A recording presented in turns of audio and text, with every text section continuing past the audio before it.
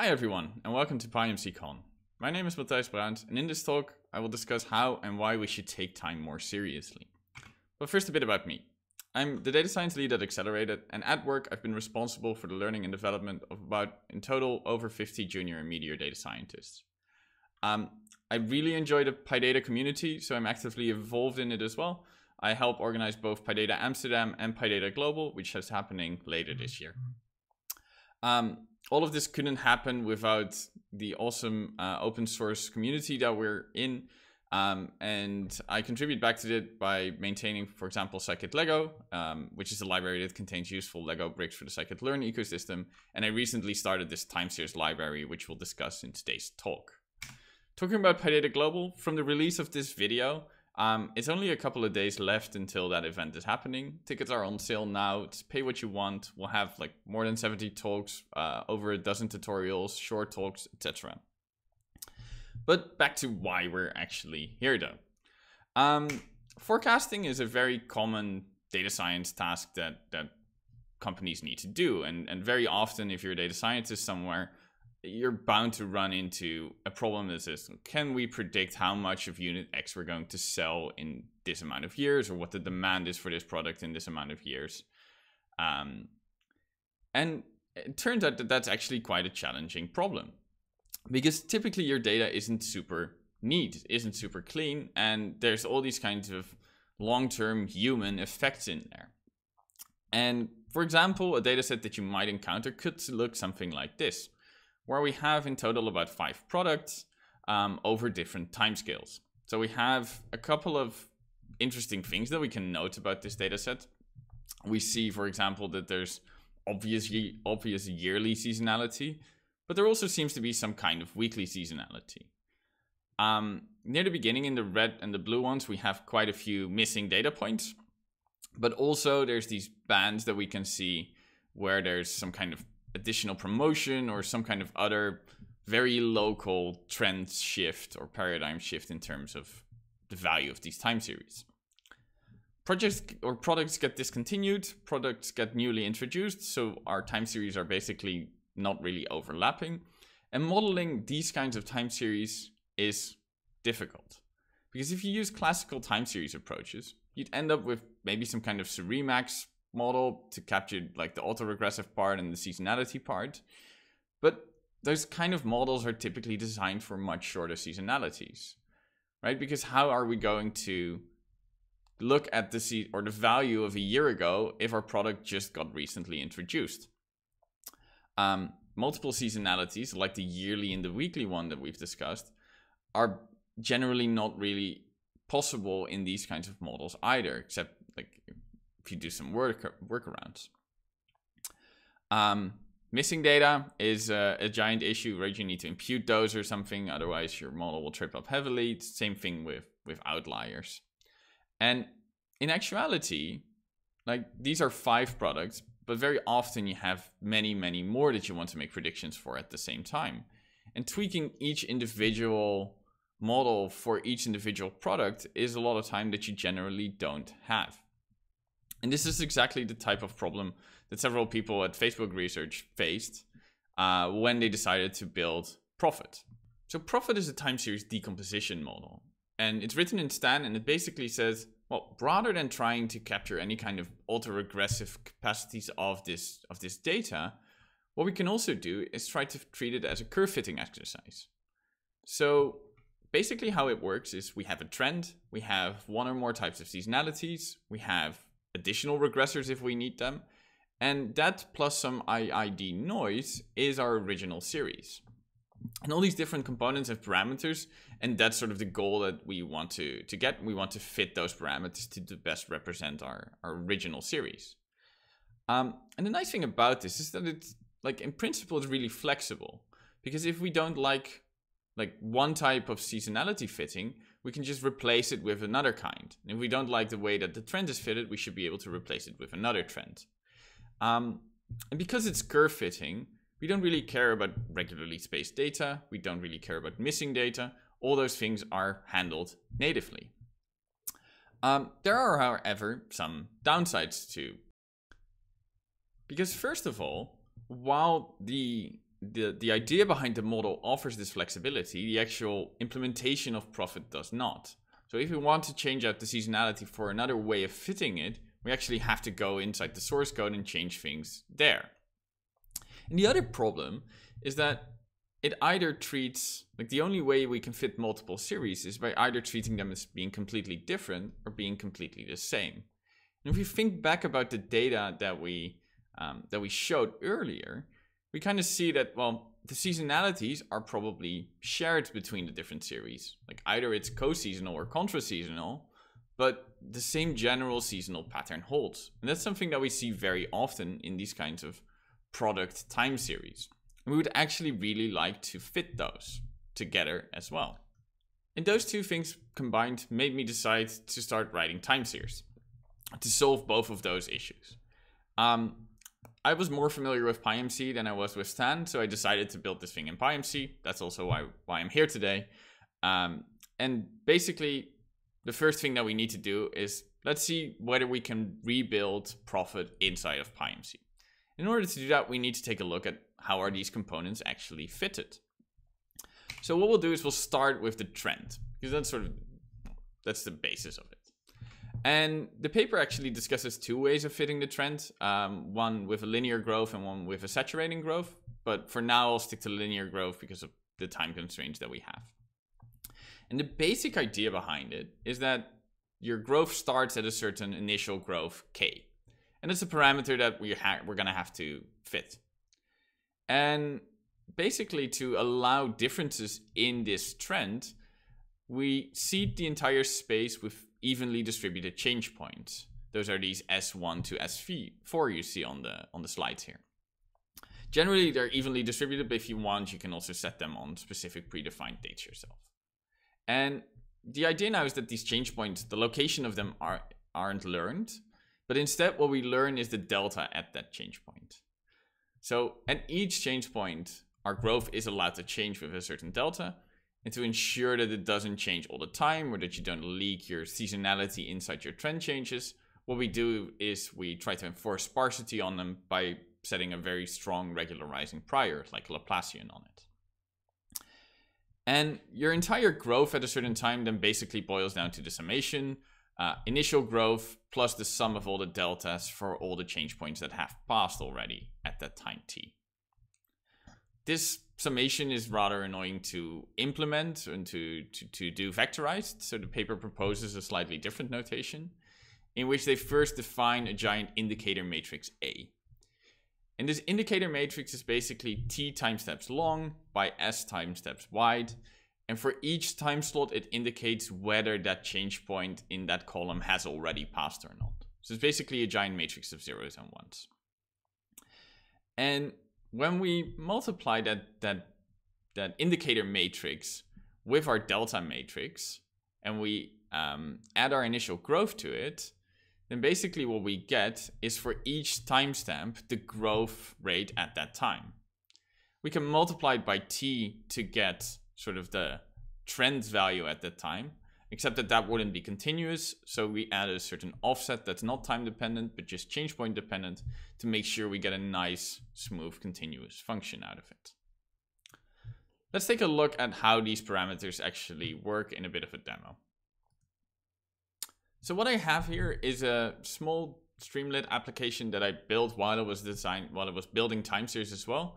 And it's basically a way in which we can interact with the parameters of the profit components so that we can actually see their effects really well. So what we see here is the same formulation that we just had on the slides, the same formulation written down in NumPy, and then the different components graphed below it. So the growth is that first part, the offset is the second part of the chart, and then the trend is the entire thing. If we change our initial growth, this k parameter, we see that the growth line goes slightly up, the offset line stays the same, and our trend is now ever increasing. We can change our m to be some kind of negative number. We see the offset decreases, the growth stays the same, the shape of the trend stays the same, but the entire thing is now shifted down. If we now, for example, add a small delta on each individual point, we see that the offset takes form of this step function, and that step function is basically there to offset the step function in the growth so that we have a nice like increasingly increasing trend out of this.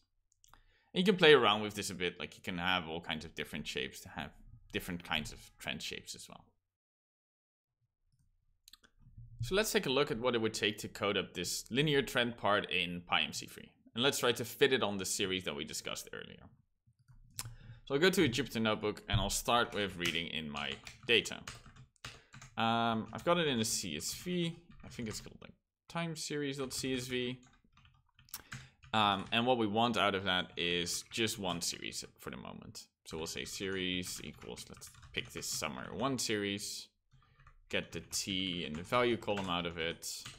And let's make sure that those are properly set. So for the value, I kind of want to have it scaled. So let's divide it by the max of the value to get it nicely between 0 and 1.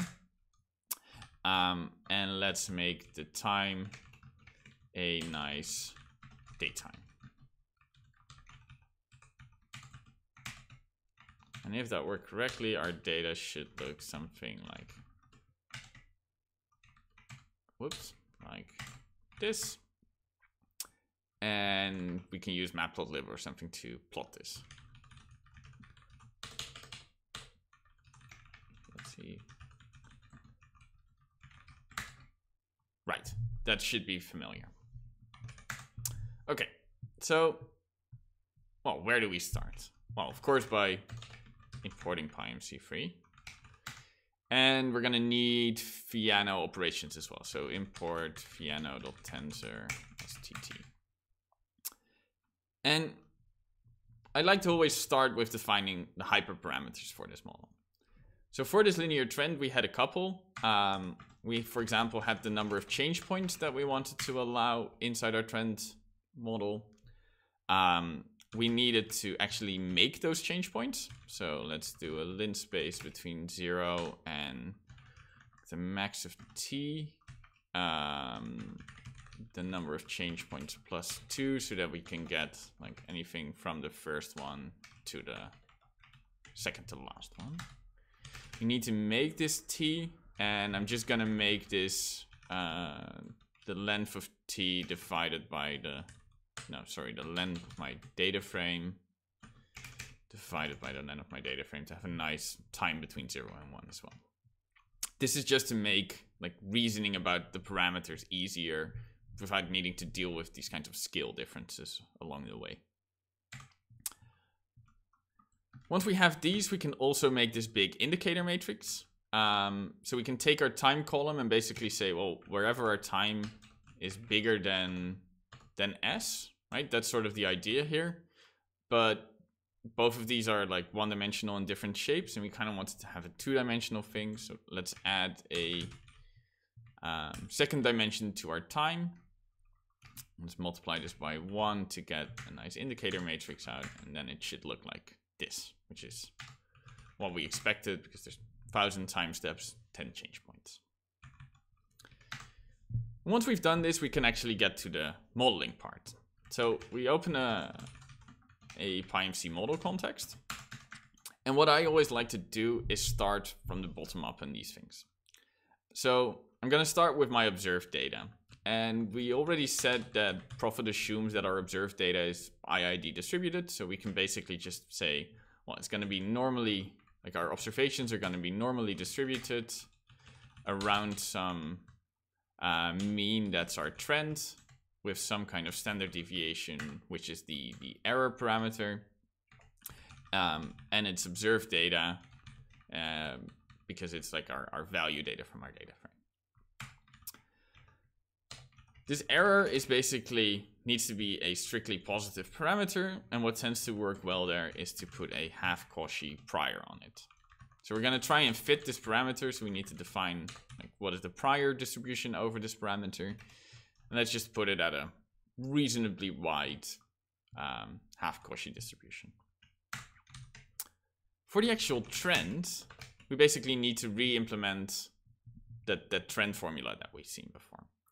And that was something like the trend part here times t plus the offset part here. So this was the growth, and this was the, we don't even need the brackets. Growth times t plus offset. And our growth was our initial growth, plus the dot product between this indicator matrix and our delta. And our offset was our initial offset plus the dot product, once again, between, not A and delta, A and gamma. And this gamma thing was, right, what was it? Minus S times delta. So we have a couple of things in here that we don't know yet. Most importantly, delta, K, and M. And how does it work when we want to estimate those? Well, once again, we basically just define a prior over them. So K can be positive, negative, doesn't really matter. So put a normal prior on it, centered around 0 with standard deviation of 1. And we'll do something similar for the initial offset, but let's make it a bit wider because we assume that it can be a wider offset. And for our delta, we wanted the sparsity inducing behavior. So what we do there is we put a Laplacian prior on it. And Laplacian prior is very very peaked around 0. So we have a lot of probability mass around 0. So it's gonna be like our posterior is gonna be drawn towards 0 there as well. It's gonna be centered around 0, and it can be quite not that small. That small. Like, it can be quite small deltas because it's gonna multiply by time. So there's like in actuality the effect is still quite big. And we don't have one delta. We actually have the number of change points. We have that many deltas. And when we give this shape parameter to PyMC, what happens is it basically fits n independent distributions, and we can index them with square brackets if we need to. Then the only thing that's left is actually to get a posterior trace out of this. So we call pm.sample. Let's see, we need maybe like 1,000 tune steps. 6 scores on this machine. So let's put those in 6 as well. And let's get this running. And through the magic of pre-recorded talks, we don't actually have to wait for the sampling process to be completed. But what we basically see is that in about 3.5 minutes, we have a fully sampled posterior. We don't get any warnings, so that's already a good sign that we have a decent model and that it's sort of managed to sample from the posterior properly. But it's always good to sort of verify that manually by looking at the trace plots of our trace as well. And once that is loaded, we'll see a couple of things, right? Our initial growth is like somewhere between 0.5 and 1.5. Our initial offset is somewhere between, well, 0.5 and 0.6 basically. And most of our deltas seem to have pretty distinct non-zero distributions, right? Most of them are clearly non-zero, which is a bit odd because we put this strongly regularizing prior on it, so we kind of expected them to be sparse. But it actually makes sense, and we'll take a look at why that is right now, actually. Because if we go and plot the what came out of this, is we'll see why that happens. And I've made some plotting utility functions, and what I'm going to do is I'm just going to put in the means of the parameters. Normally you would much rather not do that, and you would much rather sample from it, but this was a bit easier to set up for now. And we can call this plot trend function that uses our original df, our trend df, and this plotting s. And what we see there is that our deltas are actually quite, they're quite large. And we also see that there's actually some kind of periodicity in our deltas. When we think about it, that makes perfect sense, because our model doesn't have a way at the moment to capture any kind of seasonality. The only flexibility that it can have is in its trend. So that's also what we see in our final prediction, we see like both the trend part. So here's this small trend shift, as well as the having higher values in summer. We see both of those reflected in this single trend component. And that's not great, right? Because this trend is not really extrapolatable to future times, because like nothing inherently says that there has to be periodicity. So we can't extrapolate the periodicity either.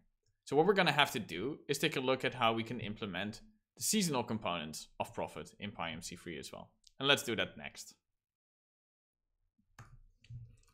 For its seasonality, profit uses a Fourier series. And the idea for a Fourier series is basically that given an infinite amount of different frequency cosines and sine functions, we can approximate any function that we just might like. So there's a couple of hyperparameters here, mostly in how many of these cosines and sines functions do we want, and what is the periodicity of those cosines and sine functions. And basically what the entire seasonality model then is basically learning a weight for each of those different frequency cosine and sine functions and summing them all together. So n is our main complexity hyperparameter. Increasing that makes our seasonality much more wiggly. If you have a lower n, it's a bit smoother. And the profit paper suggests that n equals 10 works well for yearly seasonality, and n equals 3 works well for weekly seasonality. In my experience, that's a bit too complex for most cases, but it's not very far off. So how does it actually look like? I made a small GIF of these of some kind of Fourier seasonality. Here we see our initial cosine multiplied by a weight. We get a sine wave with another weight. Those get added together to form the orange one. We get a higher frequency cosine with a different weight, and a higher frequency sine wave with a different weight, to in the end up with this as our total seasonality. So let's go back to Streamlit and look and play around with the parameters and see what this can do. Just like what I did with the linear trend, I also added the Fourier seasonality to the Streamlit application. And what we see here in the top chart will be all the individual sine and cosine waves. And in the bottom chart, we see the combined effect of those sine and cosine waves. So we can add some kind of weight times our first, like our base frequency cosine, and we see that it indeed repeats like one time over a year. If we then add like the double frequency as well, we see that indeed it repeats 2 times over a single year. And the summed effect becomes some kind of like higher peak, lower peak effect. And like we can add even more, and then we have like a flat bit and then a small peak and a big peak. And you see that these are kind of like quite flexible ways of modeling any kind of repeated periodic effect. Although you do get these kind of like these wiggly things, these kind of artifacts from your Fourier seasonality in there quite often, especially once you start increasing the number of components to your model. So what does it take to implement this in PyMC? Well, actually, once again, not that much, because, well, we start again with our hyperparameters, and the main one was this number of components, and then I'll define a helper function that basically generates the base sine and cosines, like the unweighted sine and cosine waves. So this takes the time for which it needs to generate those, the periodicity over which it needs to generate them, and the number of components that we want, which I'll put to a year and 3 components. And then basically what we do is we define the sort of the inner part of the cosines and the sines, which was 2 times np.py times np.a range of the number of components that we want, plus 1, to make sure that it starts at 1 and not at 0. We multiply this with the time again. Once again, we make the time a 2D matrix so that the broadcasting works out, and we divide that by our periodicity.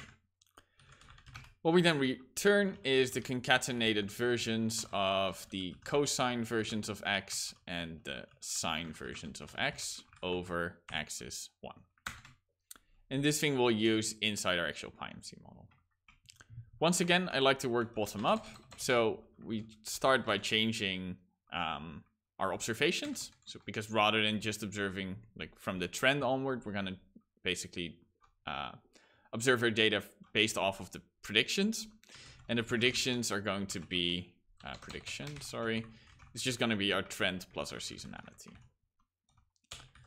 The seasonality is the dot product between this vector of unweighted cosines and sines, dot product with their weights. And these weights are the parameters that we want to learn. So we define a prior on it. I just stick with a normal prior here. I don't really care about sparsity for it, although if you could, you might as well change it into Laplacian. It's not really an issue. And we're also, because this is a vector, we're going to give it a shape, which is the number of components times 2, because we need the sine and the cosine weight independently of each other. And now that this is done sampling, and we look at our original, like what our original plot that shows like what the trend fitted, we see something extremely different, because it actually fits quite a bit worse. But that's a good thing in this case, because what has happened is that rather than picking up this seasonality inside the trend, it picked it up, the model picked it up inside the actual seasonality component. And we can plot that as well. So let's make our seasonal data frame, which is our seasonal components of our time t, using the parameters of our beta parameter from our trace. And let's plot the seasonal components. It's the regular df and the seasonal df. Right, and what we clearly see is that the actual seasonality pattern, like the repeating pattern, is picked up very well by this component, so it doesn't need to be fitted by the trend anymore. And that's nice because we can use this one to more easily predict toward the future. If we combine both of them, so we plot both the trend df and our seasonal df, we see that our final prediction fits our data, well, quite well. Like we definitely see some noise around our prediction. In part, that could be because it's just noise. The other part could be that that's a weekly seasonal component and we didn't add that to our model yet. And before we actually go and add that, and before we actually go and extend this one model to predict multiple series at a time, I think it's good to think about the API first. Because while this is quite kind of readable, if you start adding more components to this, and if you start adding different kinds of things to this, it's going to get unreadable quite quickly. And this is not the thing that we want to expose to users or to modelers who are actually going to use this for their own time series predictions task. So let's discuss the API. So when I was developing time series, I of course took some inspiration from how other packages do this. So I looked at both, like what does Profit do itself in terms of the API to expose this to end users? What do packages like Forecast and R do? What are the differences? What works well? What doesn't work well? And Profit uses a thing called a fluent API, which means that there is a sort of base object and there's a bunch of methods and you can chain those methods together. So what you see on the left here, there is a monthly seasonality and a yearly seasonality, and you just add it with this add seasonality method. And to an end user, that's actually, like, it's not bad. But there are a couple of things that I don't like about it. And the first of all is that it's very closed. And this is actually the main cause why it's not very easy to add your own types of components to Profit, because like you have to actually go in and say, oh, I want to add a different kind of seasonality, and that needs to be a different method on this Profit object. Also, like if we want to have multiplicative seasonality or additive seasonality that's multiplied with some kind of other regressor or something, it's very hard to fit into this interface because it only adds these like independent components one at a time. So that's not great about it. So I thought, okay, how does R solve this? And they heavily rely on this formula domain-specific language that's sort of ubiquitous in a lot of the R packages, where you basically say, oh, Y is distributed according to some kind of trend plus seasonality. And this is already more like it, because we could put brackets in there, we could add plus signs and multiplication signs, and all the components are actually nicely separated. The problem with this approach, though, is that it relies really heavily on the non-standard evaluation functionality of R. And Python doesn't really have that. So if we wanted to replicate like a string-based formula, then we're going to have to write our own parser for it. And that once again makes it very difficult for other people to just add different kinds of components. So I wanted something that looked like the way the forecast package looks in R, but without needing to write any of the parser stuff. So what I settled on was a expression tree. And that basically makes it possible to make the thing on the right, on the R side work. So what we see here are all different kinds of nodes, all of which are time series models. So we have a linear trend, which is a time series model, and we have a Fourier seasonality, which is a time series model. But then this multiplication node is just a multiplicative time series model as well. And it multiplies its left side with its right side. And the same thing for this plus node here. That's an additive time series model, which adds its left side plus its right side. And by making these into separate classes that adhere to the same API with some overloaded methods, it turns out that you can really elegantly write down some kind of API for this time series problem. I'd like to start with a bit of a simpler example though, and we'll retrofit this to our PyMC model afterwards.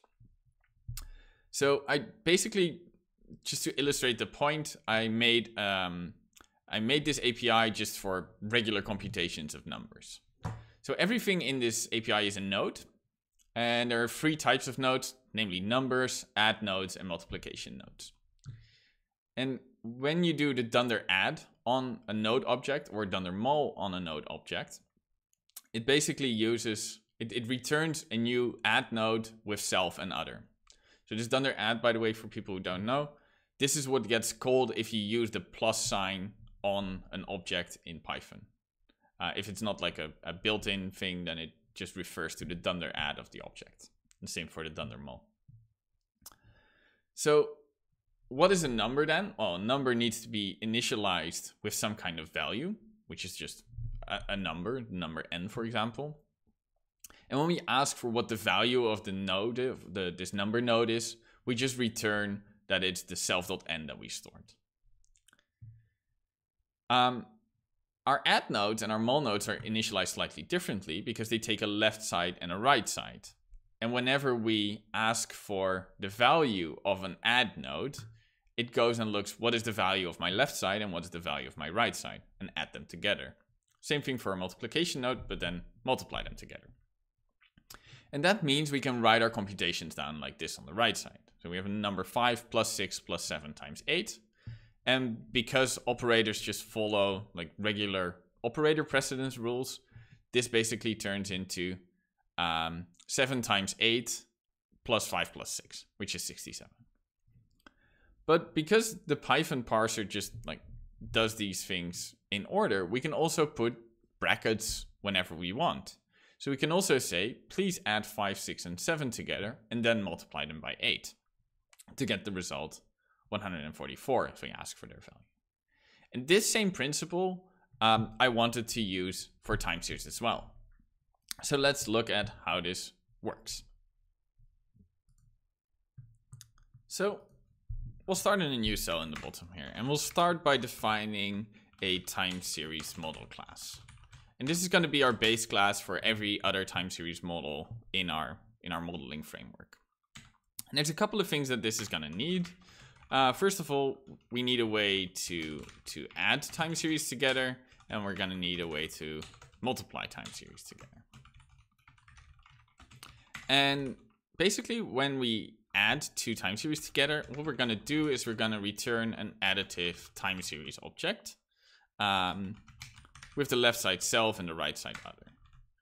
And you can guess what we're going to do in the multiplicative time series because we're going to return a multiplicative time series of self and other. And we'll implement those later.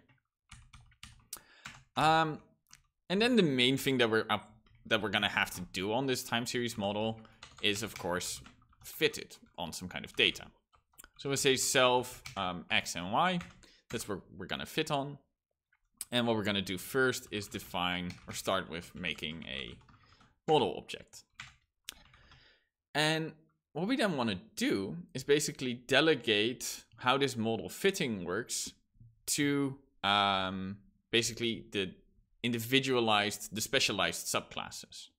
And what I'm going to do for that is I'm going to make a prediction, and my prediction is basically my own definition with my model x and y.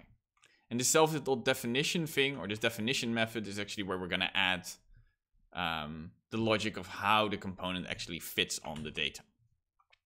So our time series model as a whole doesn't have a definition, like our time series model base class, because it's not really a model that you should instantiate yourself, because it doesn't really add anything. It's just there as a wrapper of basic functionality. What we can do in here, though, is basically do the actual sampling based on these predictions from our subcomponents. So we can open our model context and once again estimate this error term with the half Cauchy distribution, error 0.5, and then have our observations, which were normally distributed around our prediction with standard deviation error, and our observed data is y. Then we can make a trace, store that on self so that we can reuse it later on when we want to introspect our model or use it to make predictions. You know what? Let's make this sample quarks and actually add them to, no, not there, sorry, to there, sample quarks. Right. And our time series model, right, so now we can go and implement, for example, also the additive time series, which subclasses from time series model. And when we initialize that, we do that with a left and a right part. And the only thing we actually need to do at this point is store those on self. The other thing that these individual nodes need is this definition. So the additive time series does need this definition with model x and y. And the main thing that it's going to return is the definition of its left side of model x and y plus the definition of its right side model x and y. You can already see probably that the multiplicative time series is going to look very similar. So let's just copy paste that one. Multiplicative time series. Except that right here we need a multiplication sign rather than a plus sign. Right, so now onto our actual linear trend, which is also a time series model. When we initialize this, we mostly want to pass it its hyperparameters, so the amount of change points. Let's put that to 10 by default, and we store those on self as well. This one, of course, also needs a definition, which takes self model x and y. And I'm going to assume that in this x, so this x is our entire data frame, so in this x data frame we'll have a column T that actually contains our time. And we can use this time to make our change points. So that was, once again, this lin space between 0 and the max of T with self.n change points plus 2 amount of change points, so that we can grab the nicely distributed ones in the middle. And we can make this big indicator matrix here as well. When T is bigger than S times 1. And what we can do now is we can reopen this pass-through model context, and we can actually basically copy paste in our model from above. So we had our prior distributions over our parameters. For K, we have that for M, 0, 5. We have it for delta, which was our Laplacian, delta 0, 0.1 with a shape equals self and change points. And then we had something like offset being equal to m plus tt dot a and minus s times delta. And we had our growth, which was equal to k plus tt dot a and delta. And then our total trend was our growth times t plus our offset. And in the end, all we do is return this trend. And in the same way, we'll write our Fourier seasonality. Fourier seasonality time series inherits from time series model. And inside its init, we pass the periodicity and the number of components that we want this component to have. And we again make a definition, self model x and y. Grab t out of x so we can use it later on. And in terms of hyperparameters, we had that x helper function, but we can just reuse that. So we can reopen our model context, make a parameter vector beta, which was normally distributed beta 0, 1, shape equals self dot n times 2. And then our seasonality actually becomes our tt dot between x of t, our scaled time, and the number of components multiplied with beta. And we can return the seasonality afterwards. Right. I'm missing a comma there. New? Something else? Missing a comma there too. Sure. And the nice thing that we can now do is say that we have a model, which is a linear trend, plus a Fourier seasonality. And this one does need parameters. Sorry, 3. And we can also call fit on this model with our timestamp column from our data frame, sorry, df, not x, and our value column. pm.model p, where was that? Right.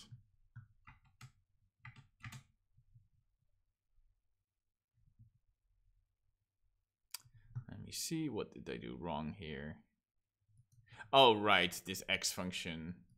Right, let's copy it on. That's a bit of a, like this x function referred to the data frame that I passed in rather than the thing that I actually needed. So let's copy paste that one in. All right, there's a typo here. This needs to be x, and then everything should be fine. Yeah, there we go. Right, so our actual model didn't really change from the one that we had above, but our API changed very heavily, right? Because now we can just add different types of components, and as long as those components have a definition on them, we can use them in the fitting process. And that gives us a much nicer way to extend this to different types of components, but also to, let's say, multiple time series. And making this work now on multiple series at a time is actually not that bad. What I'll start with is I'll copy paste in some a helper function called getGroupDefinition. And what this will do is, given a certain column in our data frame, it will give back like which group, which groups are in my data set and which group is each individual observation a part of. And what we can then do, for example, in our linear trend here, is say, well, we have groups, and we have a number of groups, and that is from this getGroupDefinition. And we need to tell this getGroupDefinition what data should it look for, and also what column should it use to define what a group is. And we're gonna put that on a variable called self.poolCalls, which we'll add in the init here. Self.poolCalls is none. Oh wait, not self.poolCalls. Self.poolCalls. Poolcalls. And what we can then use this for is to basically add some more shapes to our parameters. Because rather than estimating a single k and a single m, we now want to add to estimate n groups k's and n groups m's. And for our delta, we don't want to just estimate a vector of self.n change points, of size self.n change points. But this needs to be a matrix of n groups by self.n change points. And what we can now use is PyMC's like bracket notation to index into specific values, like specific draws for each individual observation. And that's what we use the groups for. So rather than using just m and using just k, we'll use m groups and k groups. And the same thing here for delta. This dot product won't work in the same way anymore, so we're going to have to rewrite it slightly and build sort of our own. And we'll use pm.math.sum for this. So we'll do a times this over there, x is equals 1. And we'll do the same thing here. A times delta over x is equals 1. And the rest of this can stay the same. For Fourier seasonality, we'll do very much the same thing. So we'll add our pool calls here. Pool calls equals none. We use the same group definition. We'll make sure to change up beta. So it's going to be n groups by self.n times 2. And this dot product once again needs to change into pm.math.sum over this times beta over x is 1. And if we now load our entire data set, basically what we can do is say, well, we want to estimate our linear trend, but it should be pooled over series column. So rather than just estimating a single variant of this, please pool it over those columns. And the results of that will look something like this. So these are all our series fitted completely independently of each other, but they are fitted in one model run. So what we see is that the blue and the red series, they fit actually quite well. We see a clear yearly seasonality. We see some weekly seasonality. And the gray one actually also fits reasonably well, but especially the green and the yellow one here near the end, they do some weird things. Because the Fourier seasonality, like this Fourier series, gives a lot of flexibility, this just happens to fit the data best. But like if we think about this problem more broadly, what we actually kind of want to be able to say is that the seasonality of the green and the orange or the yellow series should probably follow the other seasonalities as well, because it feels odd to assume that this suddenly will have a very different seasonality pattern from the other series. And it makes a lot of sense that this happens because our model kind of has amnesia at the moment, right? Our model just assumes that all these seasonalities are completely different. So both our yearly seasonality and our weekly seasonality, there's no shared information between the different series. So we need to cure our models from amnesia.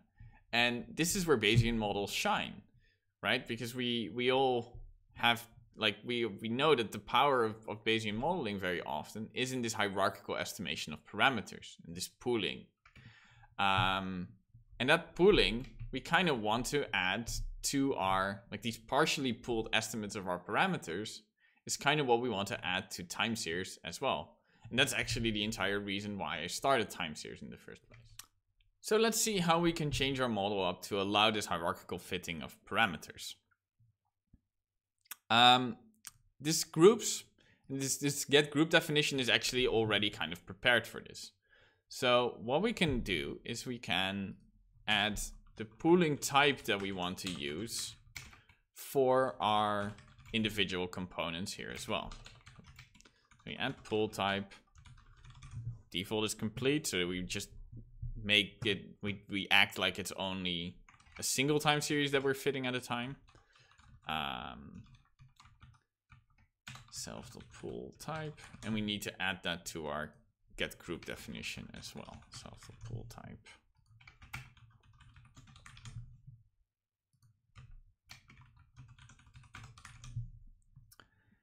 And basically what we're going to do here is inside our model say, well, if the pooling type is partial, so if we want hierarchical estimation of our parameters, we're going to use a different formulation than if it's not hierarchical. And I'm kind of going to say here that, so what we're going to do is we're going to add, so we need a different way of estimating K, M, and delta. And what we're going to say is that we're going to estimate, we're going to assume they're centered around 0 still. So we're going to estimate a sigma K, which is a half Cauchy distribution with beta 1. We're going to estimate an offset K, which is a normal distribution centered around 0 with a standard deviation of 1. And we're going to estimate one of these offsets for each individual group, for each individual series that we want to have an estimate for. So what we're doing here is we're saying we have a global idea of what K should be, and then each individual series is allowed to deviate from it with a certain offset. And then the actual K for a group is deterministic because it's basically sigma K times offset K. And we can repeat this exact same thing for M. So we make a sigma M. It's also half Cauchy.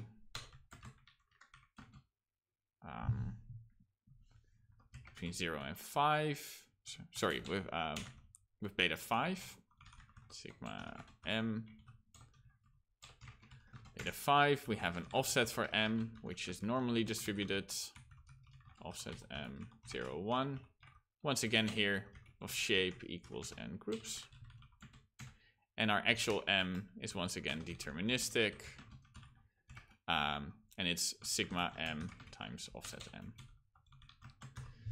The reason why the original K's and M's are normal and these are half Cauchy, so that these are only strictly positive, is because the offset can be negative. And what I didn't want was to have a sort of symmetry where either all the sigmas are positive and then the offsets are negative and vice versa, because it makes the sampling process much harder because you get these very distinct modes of your sampler and that doesn't really work great. We're going to do the same thing for delta. So we have a sigma delta, half Cauchy, sigma delta. Kind of a small beta again. We have an offset delta. PM dot normal. Whoops. Offset delta 0, 1. The shape of this thing is n groups by n change points. And our delta is once again deterministic.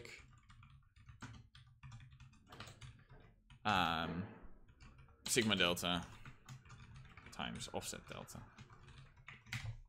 Right, and whichever path we took down this if-else tree, we're going to have a K, an M, and a delta, which has shape n groups or n groups by n change points. So this part of our formulation can stay exactly the same. And in our Fourier seasonality, we end up doing the same thing. So if our pool type is partial pooling, we're going to need a slightly different definition than if it's not. So we have a mu beta, PM normal. So here I don't assume that the betas are centered around 0, where I assumed here that sigma, or that the K's, the M's, and the deltas were centered around 0. So that's why I also estimate a global mean for the beta, whereas I didn't do that for K, M, and delta there. So that's 0, 1 distributed. The shape is self.n by 2, right? Because each change point has its own beta. Sigma beta needs to be positive because it's a standard deviation, so it's a half normal. Sigma beta, kind of small, also shape self.n times 2. And then the offset beta is normally distributed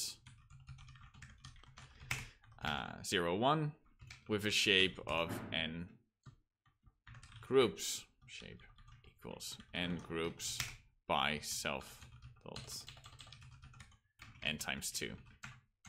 The actual beta is once again deterministic. Beta, mu beta plus offset beta times sigma beta. Right, so this is where that mu beta comes in again, to make sure that it's not necessarily centered around 0. Seasonality we bring out of it so that we can nicely follow one of this if else paths, but reuse the same formulation for the actual seasonality. Right. One other thing that we want to add here, this is a bit of a subtle one, but what we saw in our actual result before was that we also had a seasonality, a weekly seasonality component. But if we do it like this, it won't actually work, because both these Fourier seasonality components will try to add parameters with the same names to our models. So what we're going to have to do is give individual names somehow to these components. And the cool thing that I recently actually found out, it's not even in time series yet, is that you can have parent models. So we can give a model a new name and then make it inherit from a parent model, and then sort of a submodel inside a bigger PyMC model. And it does that prefixing of names with this prefixing of the parameter names. It does it for you. And I found this to be quite an elegant solution to this problem. So what we're going to say here is that we're going to prefix it with like the specific Fourier seasonality component. So self.n and self.p. And that's what we're going to prefix everything with. And let's also, just for completeness sake, do this for our linear trend here, but then with the number of change points.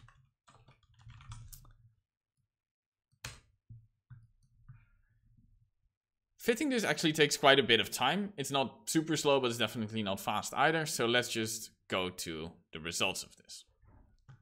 Because the actual model that I ended up building for this data set using time series looked like this. So we have a model, it's called a partial pooled model here, and it consists of a number of components. First of all, a linear trend component with 10 change points, and then 2 types of seasonalities. One, which is just an additive weekly seasonality, so its period is time delta days equals 7, and it's partially pooled on the series, meaning each series can have their own weekly seasonality, but I assume it to be drawn from a globally shared distribution. Our yearly seasonality is slightly different though, because what I did there was say, well, we have one seasonality, which is also partial pooled, and then to account for the co and contra seasonal effect, I estimate a constant for each series. And that constant can be between -1 and 1. So I multiply that constant by our Fourier seasonality to basically have the same seasonality but then flipped. And when we look at the result of this model with the same data, with the same complexity, we suddenly see that especially our orange or our yellow and our green series fit much more elegantly, I would say, because you strongly see the effect of this shrinkage and this like, oh wait, the model now actually sees that there is just one seasonality over all our series. And especially like when we compare it to our previous result, we don't have any of these like higher order Fourier artifacts anymore. And I would be much more confident in using the upper model to make predictions for a long-term situation rather than the lower. Also, if we look at the individual components, we see that everything just somehow falls together much more clearly, right? Our yearly seasonality definitely follows the same pattern. And of course, there's slight deviations for each series because we allowed for that. And the same thing for our weekly seasonality. Even though they are slightly different, like the overall pattern of having higher values on day 2 and 3 and lower values on 4 and 5 is now clearly shown in each of the individual series. Our summer products are all contra-seasonal to the seasonality that we estimated, while our winter products are seasonal. That's also a nice sanity check to say, it probably learned something reasonable. And all of this was possible because of this quite elegant API, if I may say so myself, where we just multiplied different components together. And actually adding this constant component was super easy as well, because we just added a class constant with some hyperparameters and a definition where that definition just says, well, estimate one parameter in these range. It's just uniform. And that's the nice thing about this entire project, I think. For me, it brings back a lot of the playfulness in time series modeling. Because if you now have an idea like, I want to actually estimate these things together or separate, you can actually start going back to modeling rather than chugging it into some kind of black boxy thing and hoping that the reasonable thing comes out. That said, time series is nowhere near done. All of the code that you've seen today is open source. It's on my GitHub. And while it works, I wouldn't say that it's production ready yet. I expect the API to still change at least a couple of times, especially around making predictions, because that part, it doesn't really work all that well yet. And then apart from that, there's like a lot of other things that I need to do, like adding tests, adding different kind of basis functions for seasonality, adding the other types of growths, like the uncertainty in forecasting or other types of regressors. But also like a very big one is non-constant variance. Like I would really like to be able to say that variance might be bigger in certain times of the year, or maybe there's a trend in variance changes over time. But I haven't found a good way to actually add that to the API just yet. So that needs to wait until someone comes up with a good idea on how to add that. Thanks for attending. If you are interested in learning more about time series, as I said, it's on my GitHub. If you want to know more, please come to the later scheduled fireside chat. And I hope you enjoyed it.